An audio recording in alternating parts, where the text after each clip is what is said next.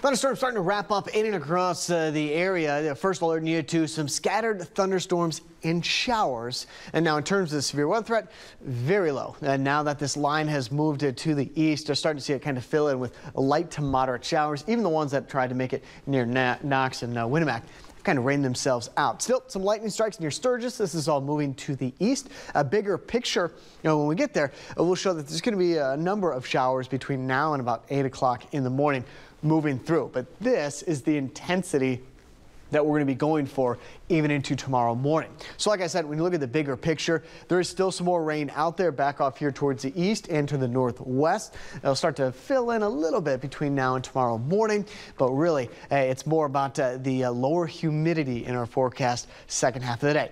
So earlier today, if you checked in with our first weather forecast, had some data that supported lowering rain chances for our Wednesday, and here's why. First half of the day, a few scattered showers, maybe a rumble of thunder by 7 a.m.